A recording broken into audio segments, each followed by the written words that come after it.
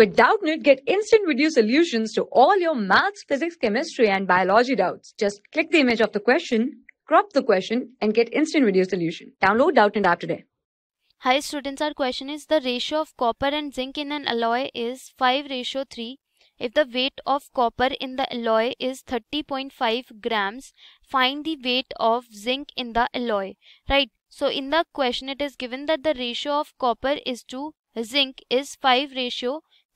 So firstly let the weight of copper be 5x and zinc in the alloy be 3x, right? Be 3x. Now in the question it is given that the weight of copper in the alloy is 30.5 grams, right? So we can say that the copper weight is 5x, so 5x is equal to 30.5, right? 30.5. So the x will be equal to 30.5 divided by, right, 30.5 divided by 5, which is equal to 5 into 6, 30, decimal 5 into 1, 5.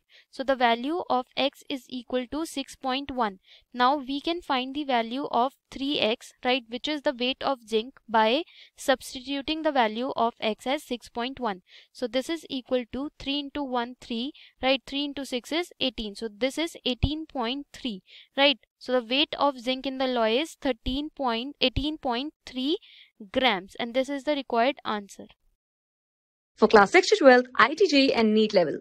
Trusted by more than 5 crore students. Download Doubtnut app today.